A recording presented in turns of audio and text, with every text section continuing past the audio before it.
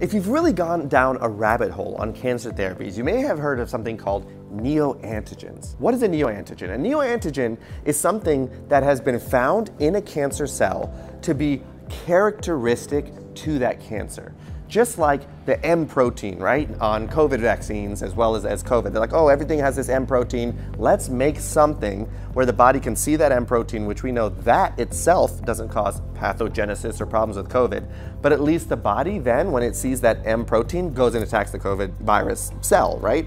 That same concept applies to cancer cells. It's actually where the vaccine came from, was mRNA. What neoantigens are doing is they're finding that specific protein on the cancer cell and making your body go attack when it sees it. Imagine a checkered flag for like the racetrack. Say like, dude, when you see a checkered flag, I want you to go attack it. Like use your immune system to attack it.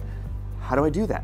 There's a couple of ways. An mRNA vaccine basically is given to the patient and it synthesizes those checkered flags without the cancer bad properties. And then what that allows your immune system to do is get smart, recognize it, have its goal, and then when it's now attacking and circulating throughout your cancer cell, sees, aha, there's that checkered flag, and kills everything related to that cancer cell. Another example is to take the tissue of the cancer cell and then basically break up that protein so that you have some remnants of it, and then deliver it, again, vaccine, but that just means you deliver something to the body for your immune system, which has been fighting cancer all the time, and you and I, literally our entire lives, and been successful if you don't have cancer and you're watching this. It allows your immune system to now recognize that piece or antigen of that cancer cell and then goes and kill it. And the cool thing is, it basically will attack it anywhere. So if you're spread or you're metastatic, you're attacking it in all different parts of the body.